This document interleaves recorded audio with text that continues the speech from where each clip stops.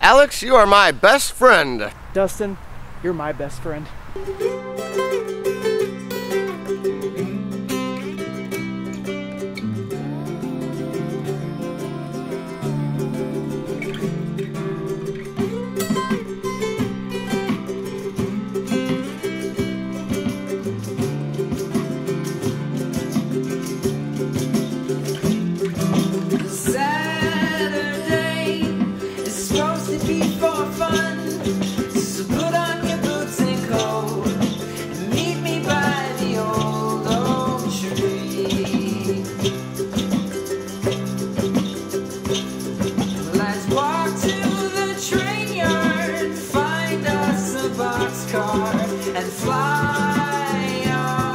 Oh, pickles. Go, Paul, sweetie, what have you done? You're gonna lose your job as a substitute teacher for this.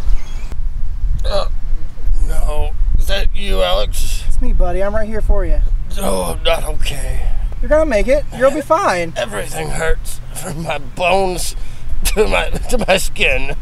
Oh, I'm sorry. We're gonna get you some help. We're gonna get home, all right? Friends, I think it's too late. But before I go, there's 3 things I need to tell you. Absolutely. What is it? Just let me know. First off, can you get my mail? I don't want the neighbors to steal it. Okay, I'll get your mail. Secondly, I just put a bunch of meat in the fridge. Please put it in the freezer. We're not gonna waste any meat, all right, buddy? Thanks. The third thing, I never got to see Shrek the Third. Oh, I don't recommend it. Dustin. Dustin. Dustin! Are you dead? Yep, he's definitely dead.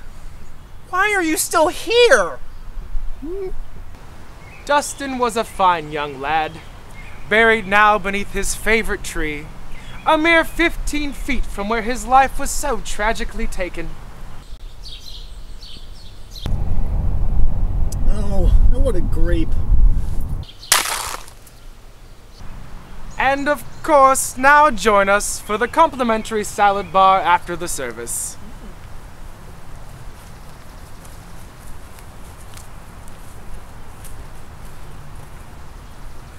Well, hey there, Honcho. What's going on? You're dead. Well, I'm a ghost, and only you can see me. That's insane. Isn't it, though? Well, I bet we can have the best day ever. All right, let's do it. Yes!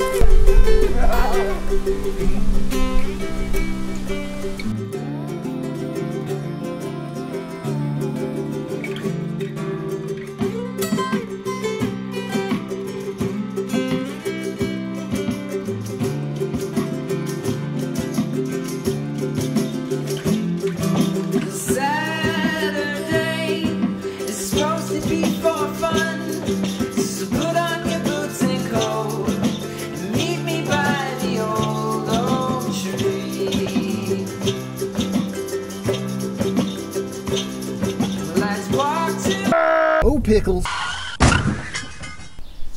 Dustin, I think I'm dying. It's okay. You already did. We're both ghosts now. Oh, that is so awesome. Alex, you're my best friend. Dustin, you're my best friend. I can't fall in love. Though I've fallen so many times, it's easy to pretend, but never works out in